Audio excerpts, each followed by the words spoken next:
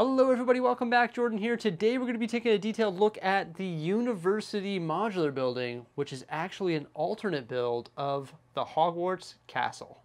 In order to build this, you need to part out the 6,020 piece Hogwarts Castle set. Personally, we sort all of our parts by part type. So bricks, plates, slopes, connectors, knot bricks, brackets, plants, panels, curved slopes, and everything like that. Next, head to rebrickable.com where you can purchase your instructions from Bolt Builds. The instructions come in PDF form and they're exactly like Lego instructions. Very easy to follow and pretty much flawless. Two additional parts that you need to build this is actually 1.5 base plates, and we're actually building ours on a Mills plate. The entire ground gets covered with plate or tile, so that's why it's these random colors. But yeah, you need 1 base plate and 1/2 base plate. This massive modular building consists of 5,209 pieces. So of course, when you're finished building it, you're left over with about 817 pieces of the original Hogwarts Castle. But I will say there's some good pieces here, such as all of these slopes, also all of the rock panels, some curved slopes, and just stuff that's really good to add to your Lego parts inventory. Even like some large plates, some large cone elements over here, some Technic pieces, and also some 2x plates. So really, it's not too bad. It's pretty efficient and uses a massive amount of pieces from the Hogwarts set. In addition to all of those pieces, you're left over with a bunch of the micro scale minifigures, the 4 house founders, and also a snake. So it's actually pretty cool to have these in your inventory. And I'd imagine actually they sell for a pretty penny on Bricklink. Now you're probably wondering why the sidewalks are studs rather than tiles. That's just because the necessary tiles to tile that off were not included in the original Hogwarts sets. So of course, Rebrickable designers work within the parameters of the parts that are given in these sets. And you know what? I think that's so cool that you can go to the Lego store, buy an official set, use Rebrickable instructions, and convert it into something really cool like this. However, with that said, the designer did include some instructions in the back of the instruction manual showing you how to convert this into tiles so that it is more compatible with the other modular buildings. And it only uses about 100 pieces, all of which we have in our inventory, so we're going to go ahead and do that now. Got it all tiled off? Beautiful. That looks incredible. Definitely worth the 100-piece investment. Got a nice entrance right here leading into the grand chapel. Look at that archway. It's beautiful. I love how there's like 2 and they're different sizes. Just frames that door beautifully. Got a couple torches, one on either side of the door. An amazing stained glass window right here. There's lots of stained glass windows in the Hogwarts set, and you know what? They're carried over here. Obviously, this is built using the pieces from Hogwarts, so there's going to be lots of symbolism toward Harry Potter. Love the roof up here. It's topped with the ski poles and also some Dementors. And those slopes in the light gray and dark gray look fantastic. Also some of the tooth elements poking up over the top. Some nice windows on the side here. Keep in mind this side can be pressed up against a building. And then we've got the nice circular tower right here to the right of the entrance. Some more windows and a little garden just behind this stone bench here. Really clever use of sort of a couch, but it's actually a stone bench, and you'll actually notice that a lot of the sticker elements are used from the Hogwarts set, essentially all of them, and they're scattered all throughout this build. Some more stained glass windows and another entrance right here, a unique looking lamppost, and another little garden right here.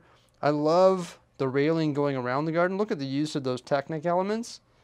Fantastic. Then we have a drain pipe and some more windows on this side. So many different styles of windows, whether they're using actual window and window glass, or just these cylinders, or all of the transparent 1x2 elements. The massive main entrance right here. Once again, beautiful arch going over top of that.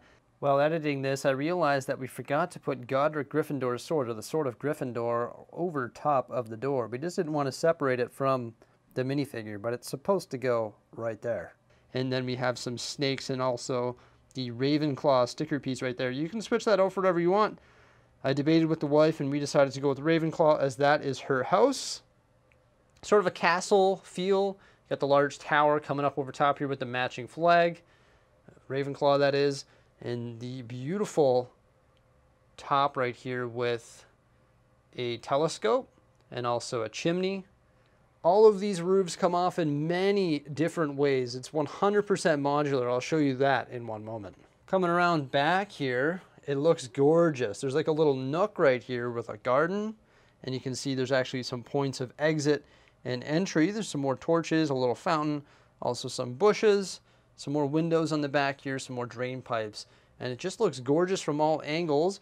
Use some of the green plate back here to represent grass, and there's these large quarter cylinder curved panels right here to make a nice texture to the back side of that building. So I mean, this building consists of so many different modules. The first main module is the half base plate that can separate from the main base plate, right? So you can just pull it apart just like that. You can actually connect the half building to either side, because you can see there's some Technic pins along the bottom here, or pinholes along the bottom here, and then there's also some pinholes along the bottom here. So if you really wanted to, you could put the chapel part of it on this side. I personally don't think it looks as good this way, because then you have two sort of main entrances side by side, all along with the two stained glass windows side by side.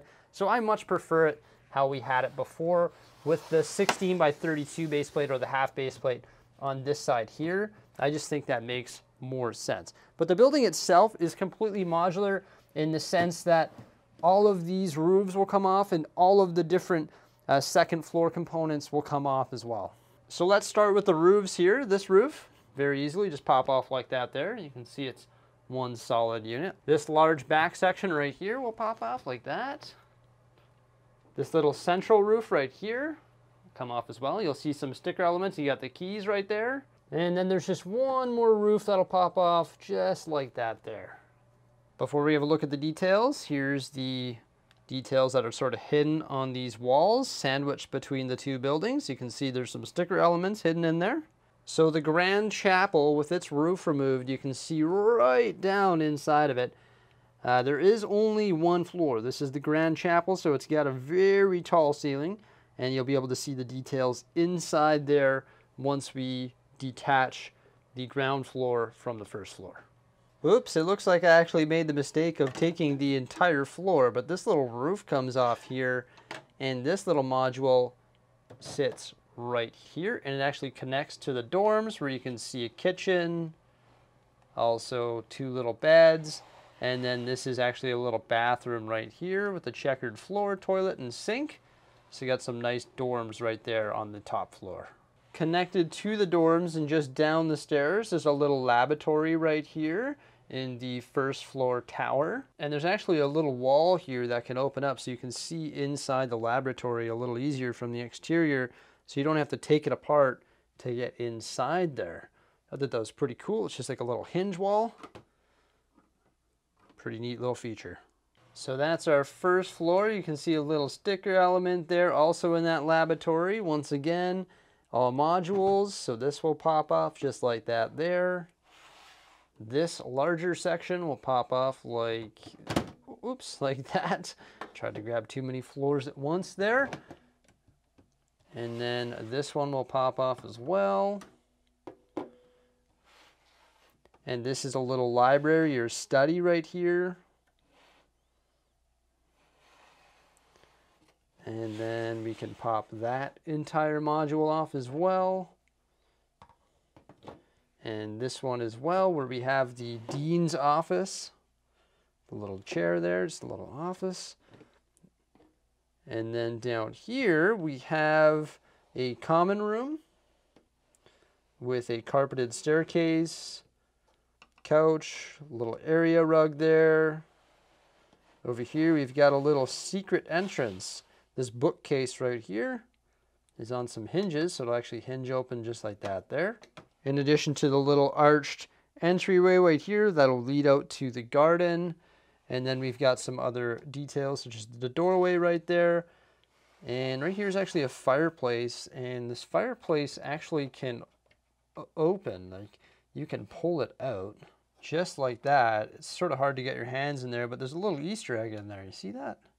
Isn't that interesting? And that'll just slide right back in underneath that staircase. But some pretty good details in here. I love it. Lots of details. It's a little bit cramped, and there's so much going on with all of the different components. It is insane. And my favorite of all the rooms is actually this room right here. Let's reassemble this. It's almost like a little jigsaw puzzle, but honestly, it goes together pretty easy.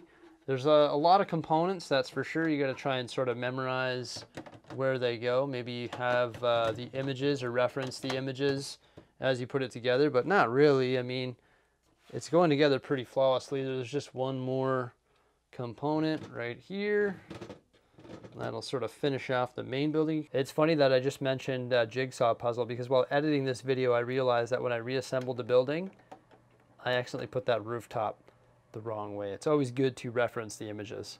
So that one's put back together, and now we'll have a look at our sort of like great hall here. There's a bunch of different activities that the students can do in here. Bolt Builds actually classified it as the Grand Chapel, but it's pretty cool. First off, look at the chandelier right here that's connected to this floor.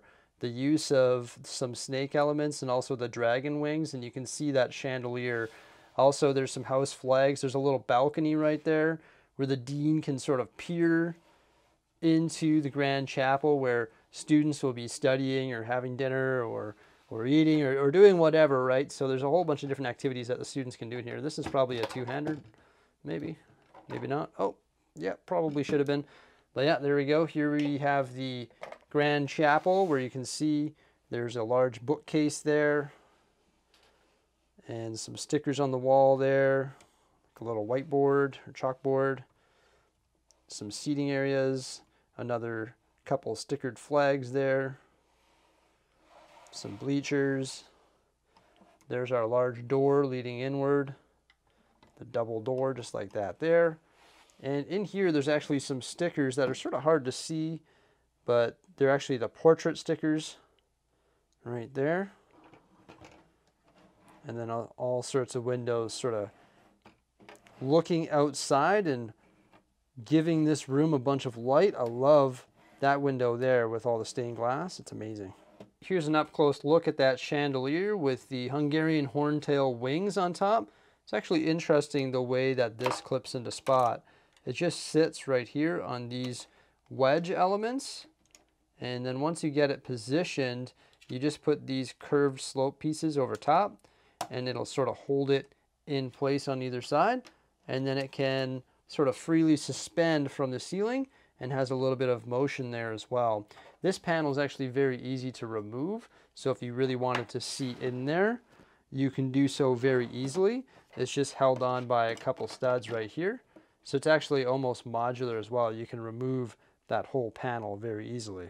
And actually another neat thing about this bookcase is when it swings open, the hole will actually line up with the arched entryway of the Grand Chapel, so it actually acts as a way for students to access the Grand Chapel. Also, when these buildings line up together, you can see there's the other entryway right there that lines up from the back garden. So that's another thing to note. When it's in its primary position, these arched entryways here actually have sort of a meaning, whereas if it was like this here, it would be pressed up against the wall of another modular building, so I don't think it works out as well, but it still looks good and can be tailored to suit your city. So everybody, there we have the University Modular Building built by Bolt Builds. Wow, good job. It's a great use of all of the parts, well, not all of them, but a huge percentage of the parts from the massive Lego Hogwarts Castle set. In fact, I think this is the second largest alternate build, second largest alternate build on rebrickable.com, so it's pretty cool. Great, it's gonna look fantastic in the Lego City. Can't wait to put it in there and experiment with it in different layouts and stuff like that. Lots of detail in the building. I'm sure I missed a bunch of it. We could make an hour review of this thing, looking at all the different arches and pieces and part usage and stuff like that. But yeah, there you go. There it is. The University. Remember to like, subscribe, and stay tuned for some more great stuff. And thank you so much for popping on by. Farewell.